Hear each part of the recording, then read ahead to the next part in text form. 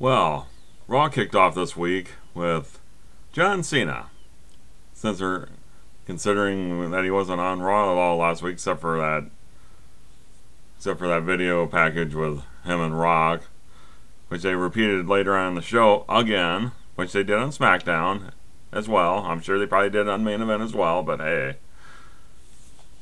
it's pretty much a typical John Cena promo. He gets his cheap pop for mentioning the Steel City of Pittsburgh, and he just talks about how he's ready for WrestleMania. And then, you know what? He gets interrupted by the PT Peers, of all people. You know, this is a pretty big spot for these guys, you know? And you got Titus O'Neil out there with a nice afro wig, calling himself Rufus Pancake Patterson. And why do they call him Pancake? Because he flattens people. You damn right he does. But it's... I thought this is actually better for the PTPers to be in this spot, because, hey, you need to start building up some of your younger talent. And he says that Darren Young ought to be on the box of Cocoa Pebbles, since you know that Cena's on the box of Fruity Pebbles, and I think he owes a debt of gratitude to the Rock on that one. So it ends up being a match between Cena and Darren Young. You know the drill. This match was basically a squash. But would you expect anything less out of John Cena now? Would you? Come on, really? And speaking of squashes, we have my boy Ryback against the guy I rooted for last year, David Otunga.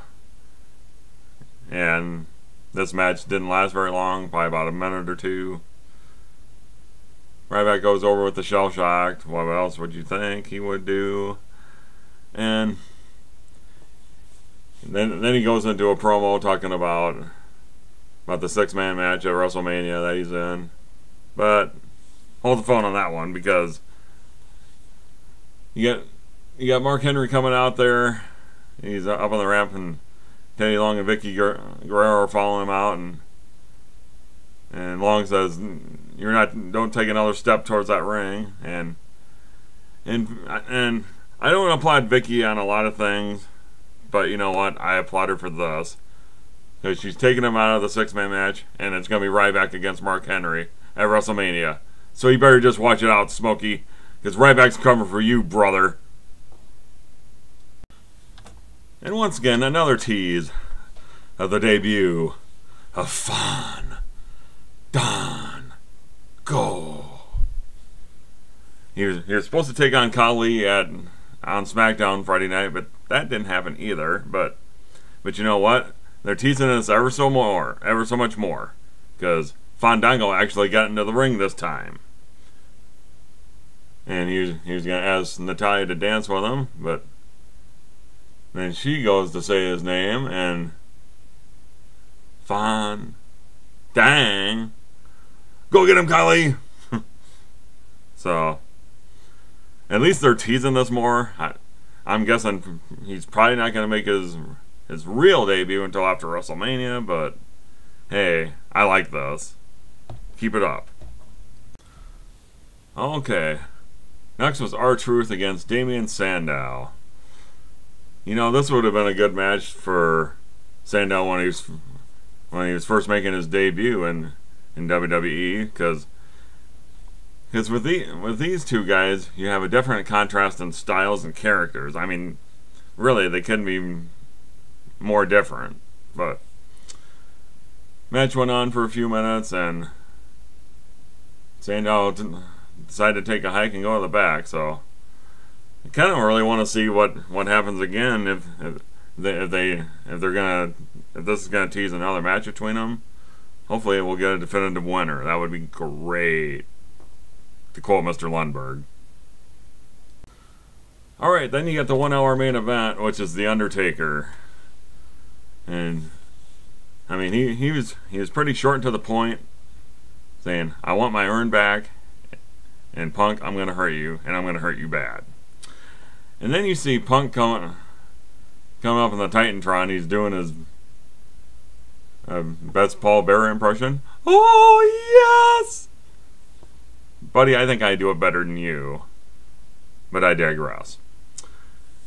This really wasn't that long of a segment for a 1 hour main event. I mean, you got Punk in the, I don't know where the hell he was in the arena, but playing around with Undertaker's urn like he's a member of the freaking Harlem Globetrotters.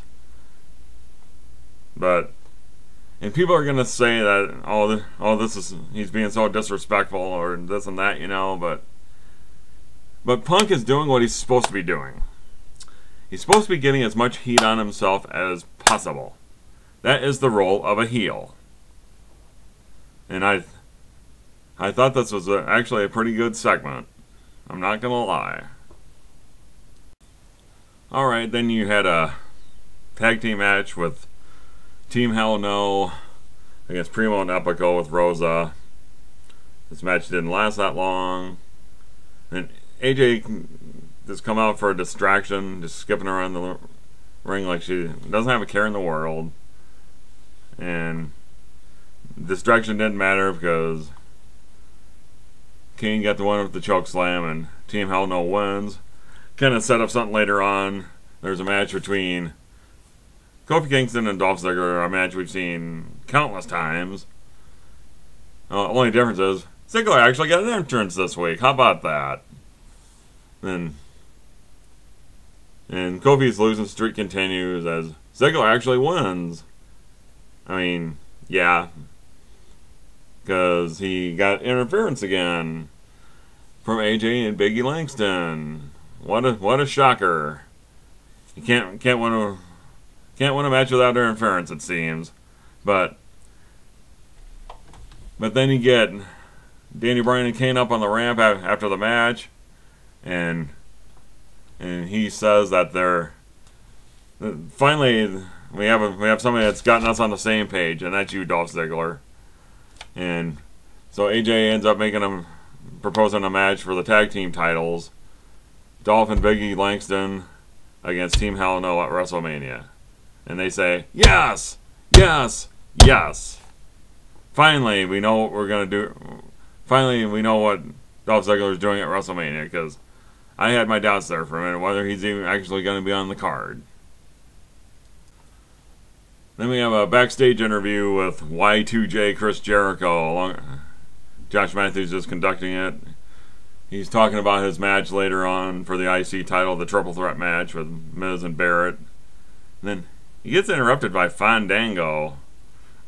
And Jericho, he just owns him, and he just kept butchering his name, like Fandango. The Dango ate your baby. Oh God, he just owned Fandango in this one. And you know what? This would make perfect sense for a feud. I'm going to tell you why. Because, hey, Jericho was once on Dancing with the Stars, and that's kind of the gimmick of Fandango here. I mean, he's got this dancer gimmick, so a feud like this would make perfect sense. So then we have a match with ADR against Cody Rhodes. And I thought this was actually a pretty good match.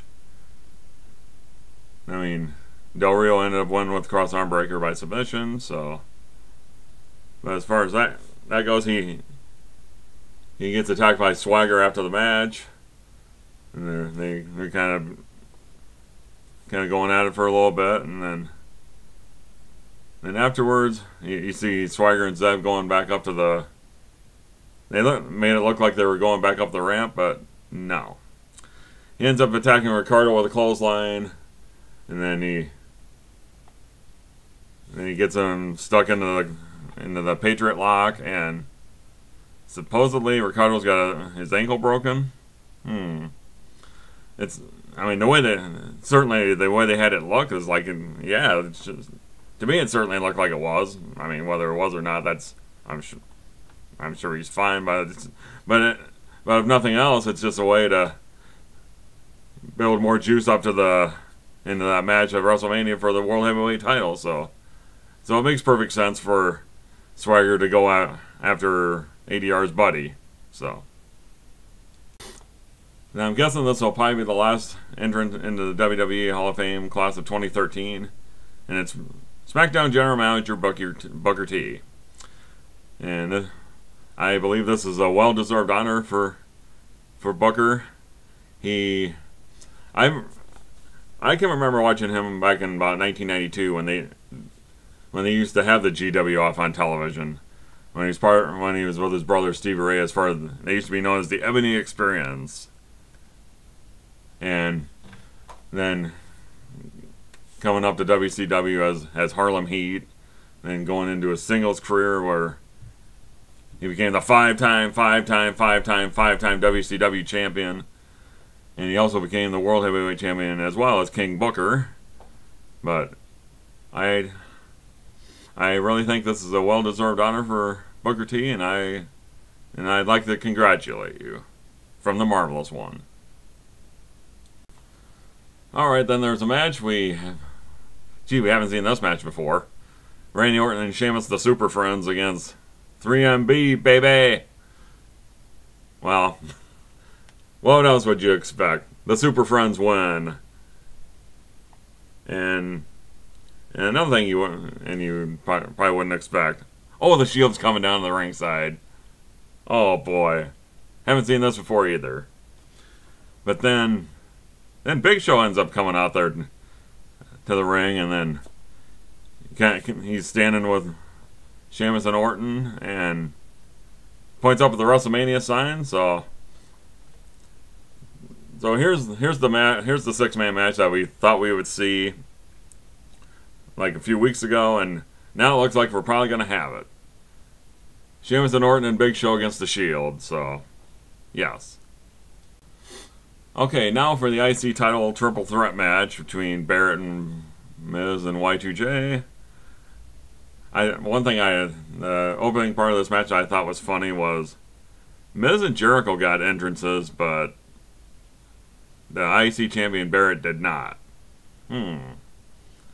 That I didn't really get. But as far as the match goes, I thought it was the best match on the card tonight. I mean, normally triple threats are normally like you get some kind of a clusterfuck in there sometimes, but not really so much. And this time most of the time you had two guys in the ring, and Barrett ended up being Mr. Opportunist, and he got the roll up on Miz to get the victory, and therefore Barrett is still your IC champion. But overall, I thought it was the best match on the card tonight. Alright, then the final segment of the night. The God and Lesnar contract signing. Well, we don't get Lesnar right away, but what we do get is Paul Heyman with his crack security crew. And he's going over some stipulations that they could have went with. Having Triple H blindfolded. Or he could have had him handcuffed and shackled. Or the winner gets his wife, Stephanie. I would like to have his wife, Stephanie, but you know, and maybe he should have said it, the loser should have had Stephanie, then that kind of sends Triple H over the edge, and he kind of annihilates his crack security crew, and he's got Heyman up on the table, and Heyman's got a little trickle of blood coming off his head. It's like, gee, I'm surprised they didn't black that out or something.